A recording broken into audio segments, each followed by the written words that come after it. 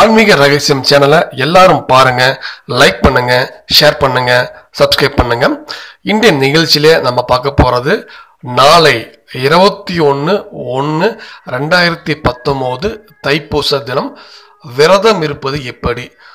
முருகருக்கு பார்த்தீங்கன்னா உலகம் ஃபுல்லா பார்த்தீங்கன்னா பக்தர்கள் இருக்காங்க. அந்த அளவுக்கு சக்தி வாய்ந்த ஒரு கலியுக தெய்வம் முருகப்பெருமான். எனவே நாளை தைப்பூச தினத்தில் எப்படி விரதம் இருக்கிறது என்பதை பற்றி பார்ப்போம். நாளைக்கு பார்த்தீங்கன்னா பூச நட்சத்திரமும் பௌர்ணமியும் கூடி வர நாள், அதுதான் தைப்பூச தினம். இந்த தினத்தில் பார்த்தீங்கன்னா உலகம் தோன்றியதா ஒரு ஐதீகம் இருக்கு. இது அப்படின்னு சொல்லி சாஸ்திரத்தில் சொல்லப்பட்டு இருக்கு. எனவே பார்த்தீங்கன்னா இந்த தைப்பூச நாளில் கண்டிப்பாக எல்லாரும் பிரம்ம முகூர்த்த வேலையில் எழுந்திரிங்க. பச்சை தண்ணியில் யாரும் தயவு செஞ்சு குளிக்க வேண்டாம். ஏன்னா ரொம்ப பனி அதிகமாக இருக்குது. எனவே சுடு தண்ணியில் குளிங்க, தப்பு இல்லை. ஏன்னா உடம்பை முக்கியமாக பாதுகாத்துக்கணும்.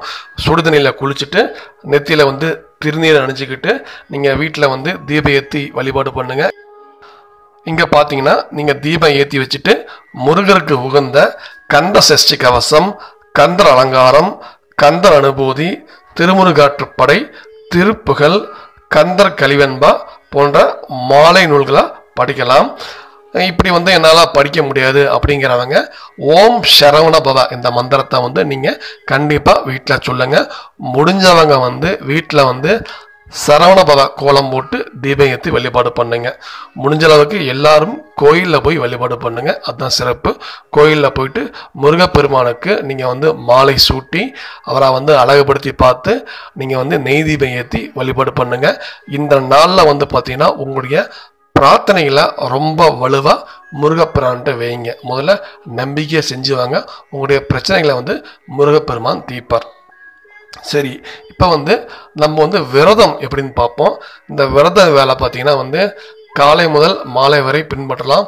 முடியாதவங்க ஒரு வேளை இருங்க போதும். இல்லை அதுவும் முடியாதுன்னா ஒன்றும் பிரச்சனை இல்லை. அந்த ஒரு நாளாவது அசைவம் சாப்பிடாம இருங்க. இப்போ விரதம் இருக்க முடியும் அப்படின்னு நினைக்கிறவங்க காலையிலையும் மாலையிலையும் பால் பழம் மட்டும் சாப்பிடுங்க. இது எதுக்குன்னு கேட்டிங்கன்னா, இந்த பால் பழம் ஏன் சாப்பிட சொல்கிறாங்கன்னா அதுக்கு ஒரு கணக்கு இருக்குது. ஏன்னா இந்த நாளில் பிரபஞ்ச சக்தி அதிகமாக இருக்கும். அந்த பிரபஞ்ச சக்தியை நம்ம அதிகம் இழுக்கணும், உள்ளே கொண்டு வரணும் என்பதற்காக தான் இந்த விரதம் என்ற விஷயம் ஏற்படுத்தப்பட்டது. எனவே முடிஞ்சவங்க இந்த முழு நேரமும் பார்த்தீங்கன்னா விரதம் இருந்து முருகப்பெருமான வழிபாடு பண்ணுங்க.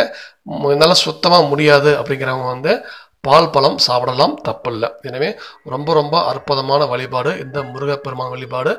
எனவே அனைவரும் இதை பின்பற்றி பாருங்க. இந்த நிகழ்ச்சியை பார்த்த அனைவருக்கும் நன்றி, நல்வாழ்த்துக்கள். எனவே கண்டிப்பாக இந்த முருக வழிபாடை தொடர்ந்து பண்ணுங்க. வீடியோ தொகுப்பில் பார்த்தீங்கன்னா சரகண பவ சக்கரம் காமிச்சிருக்கேன். ரொம்ப எளிமையான சக்கரம் தான். இந்த சக்கரத்தை பச்சரிசி மாவில் வரைஞ்சி தீபம் ஏற்றி வழிபாடு பண்ணுங்க. இந்த நிகழ்ச்சியை பார்த்த அனைவருக்கும் நன்றி, நல்வாழ்த்துக்கள். ஓம் சிவ சிவ ஓம். ஓம் நம சிவய. ஓம் தட்சிணாமூர்த்தி குருவே போற்றி.